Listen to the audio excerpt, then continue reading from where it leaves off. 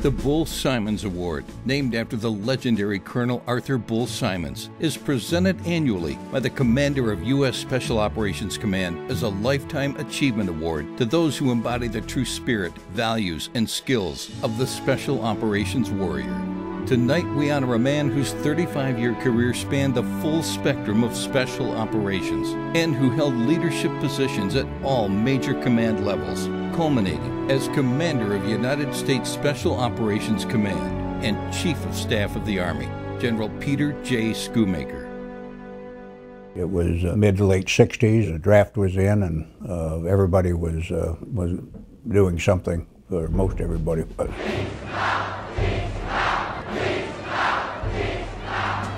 I basically entered the Army through ROTC. Went to do my first duty assignment at Fort Campbell, Kentucky, where I was a recon platoon leader in an infantry battalion. We eventually ended up going to Germany as a battalion. I actually ended up going into special operations, making a decision that I was going to leave the Army as a captain.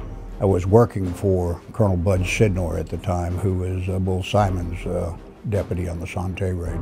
He didn't agree with me leaving the Army and sent me to Fort Bragg. He wouldn't tell me what it was for or anything, but he just said, go down to Fort Bragg and report to this person and make your mind up after you get through with that. Well, the first time I met Peter Schoomaker, we were forming a new unit at Fort Bragg in the late 70s. He was one of the first officer intakes. Went through selection and assessment, and basically that started his special operations career.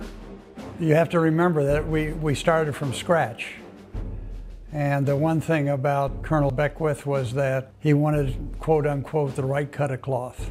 Well, I first met young Captain Schoomaker in early 1978 when he showed up at Fort Bragg to attend the Special Mission Unit Assessment and Selection Course. So there was this young cavalry captain trying out for the premier unit in the Army. So there was a little bit of joking about what was going to happen here, and it was quickly turned around, and everyone was seriously impressed with this young captain and his strategic vision and the way that he went about everything that he approached doing. In November 1979, the Iranian hostage event went down, and from that day, the full focus of the entire organization was on the Eagle Claw operation into Desert One.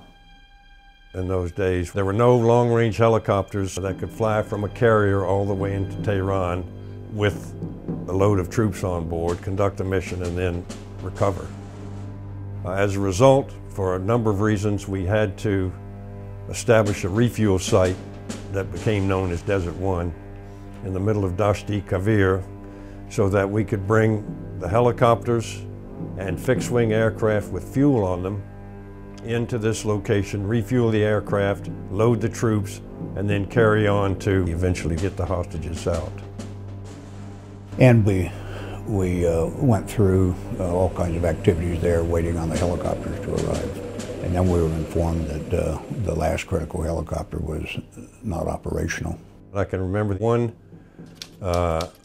word in all caps on the operation schedule, and it said, if less than 6 helicopters leave Desert One, and the one word in all caps was abort. And so while they were refueling, one of them had, got misoriented and ended up with the accident with a 130. There was just utter confusion everywhere.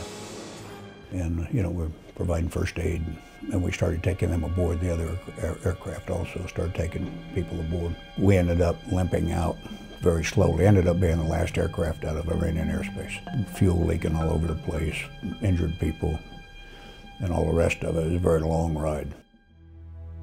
2 of our American aircraft collided on the ground in a remote desert location in Iran. He was one of the captains from Desert One era that said never again.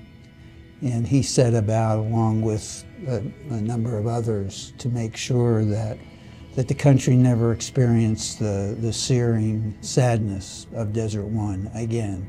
When I was in college football, we're the only undefeated Division I school in the nation at the time that we lost the Sugar Bowl. And it was a huge disappointment. And I've talked to a lot of young people, and I try to put it in perspective. I said, I really never understood that football was just a game until Desert One, in terms of failures like that. And that's part of his leadership ethos. Every man that serves under him knows that he is going to be the best commander he can be, and he's going to look out for him. You know, you have to be successful, but you want to bring everybody home to play with mama and the kids. Pete had some basic rules of engagement, the Coyote rules, or the 5 major characteristics of special operations forces and so on. He had a way of crystallizing important themes. He knows who he is and what he believes. He was perfectly willing to speak his mind. He's not someone who is shy. And if he doesn't agree with you, he looks you in the eye and tells you. His vision of stuff was really core to setting the stage so that when the first units did deploy to, into Afghanistan and the war on terror began in earnest, his vision was realized. Desert One was part of the education of Peter J. Schoomaker. He always paid attention to what could be learned from any situation, whether successful or not.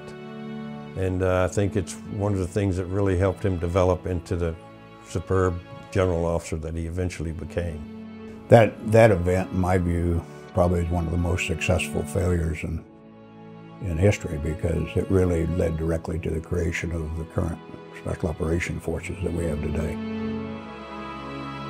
and eventually the creation of USSOCOM. He was a leader that did everything he asked anyone else to do. And he was always that solid rock that you could count on. And when he listened to you, you knew he was listening.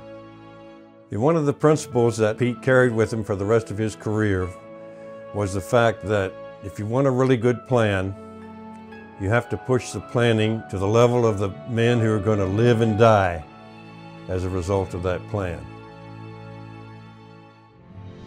He knows you never chase success. You always achieve excellence. You can make yourself excellent. You cannot make yourself successful. That is up to somebody else. Pete Schoomaker exemplifies that more than anybody I have ever met. I never thought I was going to be a general. I never thought I was going to stay in the Army. I never thought, to be honest with you, I never did have a plan, I just did things that I thought were good and enjoyed them. I've worked like a man since I was 12 or 13 years old. I just never thought about anything being too hard to do.